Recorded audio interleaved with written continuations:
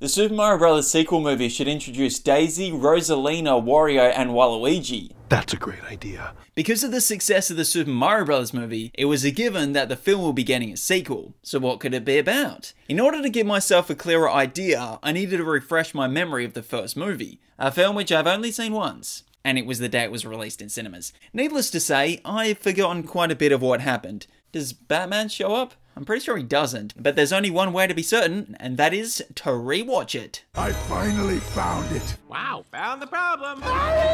Princess. Isn't Kind of my thing. 92 minutes later, or slightly less because I skipped the credits, it's too much reading, and the viewing has helped spark some ideas for what could happen in the sequel. Luckily for me, I don't just have the first Super Mario Bros. Movie to draw inspiration from, but also decades worth of Mario video games. I didn't play all of them because that would have taken longer than 24 hours, therefore ultimately counterproductive, but I played a lot of them before, and also have access to the internet, not to brag. To be fair, you would also need to have access to the World Wide Web, otherwise you couldn't watch this video.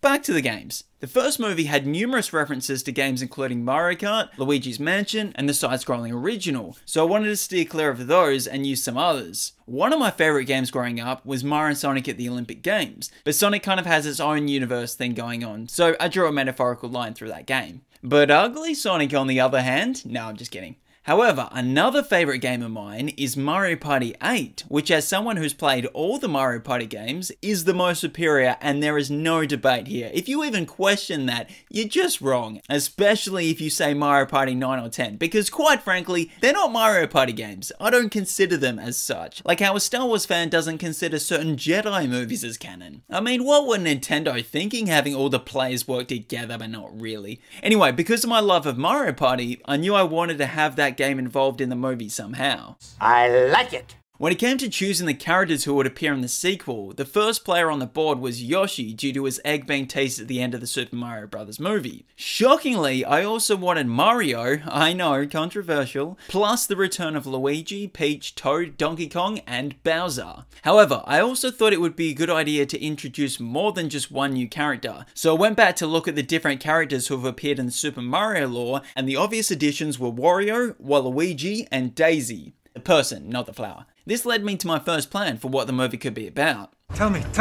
The idea was to open the movie with Mario, Luigi, Peach, and Toad playing a board game version of Mario Party as Bowser watches on from his cell. As this is happening, Wario and Waluigi enact an epic breakout for Bowser. He ends up taking over Daisy's castle where she alerts the Mushroom Kingdom. Together they go to battle him, but when they arrive, Bowser has built a life-size version of Mario Party which they have to play in order to defeat him. Now, there are a few flaws in this idea. One, I completely forgot about Yoshi. 2, the idea to have a large portion of the movie centered around Mario Party felt forced. It felt like it could have gone boring relatively quickly. And 3, it didn't really develop any of the characters. So it was back to the drawing board. Again, metaphorical drawing board. I'm doing this all on my computer. Jarvis, you there?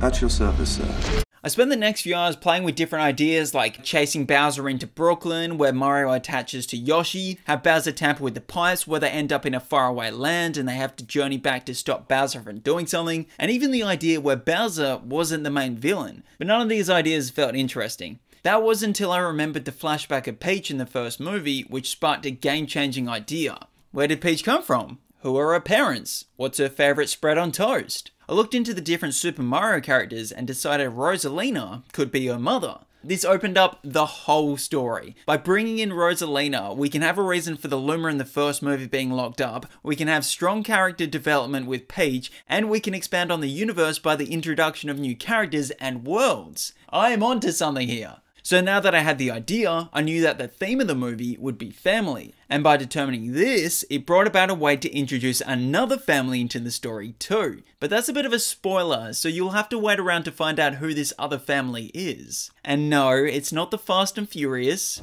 I got family. At this point, the ideas were flowing to me. I had the foundation laid out, so it was time to write the story. So without further ado, this is my pitch for the Super Mario Bros. Movie 2. That unintentionally rhymed. Let's go. The movie opens years ago. Bowser learns of a place called the Comet Observatory, home of Rosalina and the Lumas. The Lumas are stars with magical abilities and Bowser wants them. Unfortunately for him, the power is linked to Rosalina. The The only way for Bowser to harness the Luma's magic is if Rosalina willingly says so. Bowser travels to space for the mission, nearly destroying the world before one of the Lumas summons a pipe for Rosalina to escape, leading her to a location we don't learn about yet. Meanwhile, Bowser captured a Luma and brought it back to his castle. This is the same Luma from the first Super Mario Bros. Movie. This also explains Bowser's obsession with stars. I'm a star! Cut to the present day, where Mario, Luigi, Peach, and Toad are playing a life-size version of a game created by Mario, which he calls Mario Party. Bowser watches on from his cell, jealous and wanting to play. At the end of the game, Mario and Peach look out over the Mushroom Kingdom as she talks about wanting to find where she came from. As this is happening, Wario and Waluigi enact an epic prison break, releasing Bowser from the Mushroom Kingdom. They escape on Yoshis, creatures which were believed to have gone extinct. The three evil goers escape through a pipe to Brooklyn, where Mario, Luigi, and Peach follow.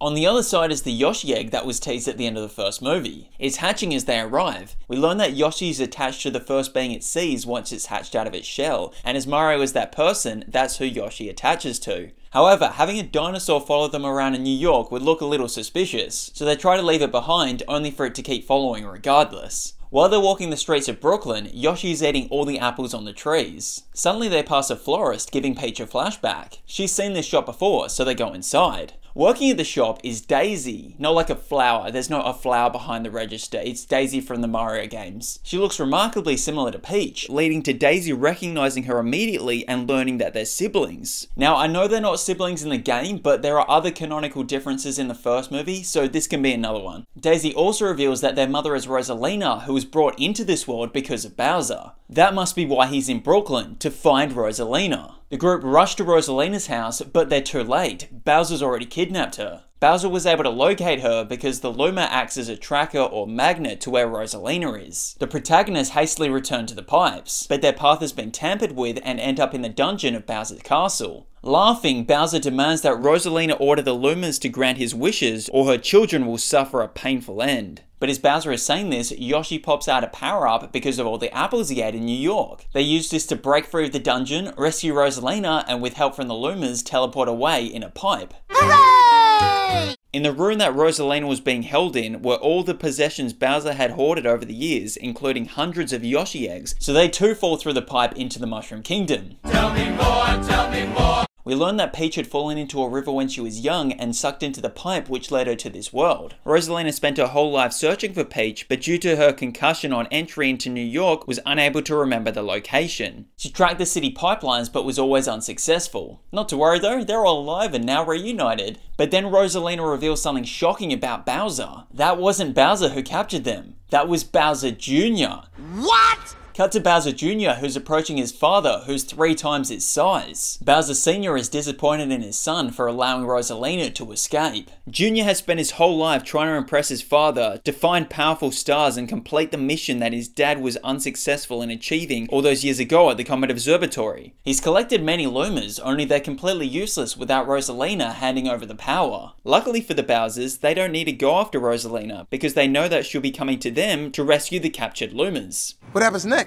As the Mushroom Kingdom are preparing for Bowser's castle with help from Donkey Kong, all the Yoshi eggs begin to hatch, attaching to a Toad or other main protagonist. They march to Bowser's castle where the Toads on the Yoshis battle the Koopas, while the main characters face Bowser's family. The Bowsers get the upper hand, with Jr. putting Rosalina in a position that forces her to transfer the powers of the Luma to Bowser Sr., for which he takes all the credit. Bowser has the power of all the Lumas and is using it to destroy Rosalina and her family. It's one against dozens of people. Bowser Jr. watches on, realizing that there are all these people who love each other trying to protect everyone, while Bowser Sr. has only ever cared about himself, not even his own son. All Bowser Sr. ever wanted was power. Bowser Jr. intervenes, stopping his father from using the magic. Then he and the other protagonists defeat Bowser Sr., falling into the castle's volcano. Bowser Jr. apologizes for his behavior over the years and is forgiven. How does it end? The movie ends with Bowser and the others playing a game of Mario Party. In the post-credit scene, Bowser Sr. emerges from the lava as Dry Bowser. Anyway, let me know what time you want me to come in, Illumination and Nintendo, so we can discuss this further. What do you want the second Super Mario Bros. Movie to be about?